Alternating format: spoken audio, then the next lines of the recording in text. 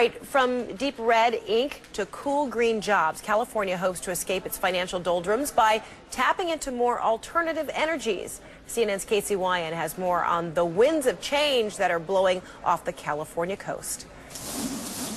It sounds crazy. Mark Holmes, a successful corporate attorney, took a chance on a new career during the depths of the U.S. financial crisis. October of 2008. Perfect time to start a new business, That's right. No better time.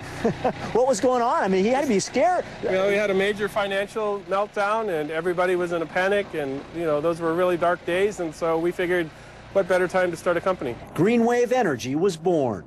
This is Greenwave Energy's first product, a light pole that is powered by both the sun and the wind, operating completely off of the electric grid. Now, what's unique about this is you can see the wind turbine that's turning there. It is also on a swivel, so it can catch the wind from any direction. It has 4 solar panels that can catch the sun's power no matter where the sun is in the sky. Greenwave is funded by 33 partners who've invested a little cash and nearly $3 million in products and services. One partner's ship repair yard serves as a testing lab, while another's SUV is a makeshift wind tunnel. We have essentially an approximation of a wind tunnel without having to pay for all of that really expensive instrumentation. And essentially what we do is we drive up and down a street. A third partner, a struggling luxury yacht builder, has found a better way to make the device using fiberglass. This yacht manufacturing company has gone through tough times during the recession. They've had some very tough times, had a significant reduction in force, and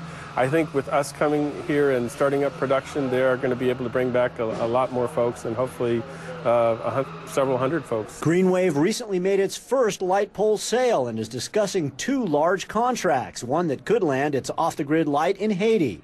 Is this idea sort of creating a green technology company from scratch, if you will, and using the existing resources of sort of an old-school manufacturing company, is this unique to Greenwave Energy, or can other companies do this? Do no, absolutely not. I think this is the model, if anything. Bringing in green technology to basically those facilities will basically bring them back to life. Casey Wyan, CNN, Newport Beach, California.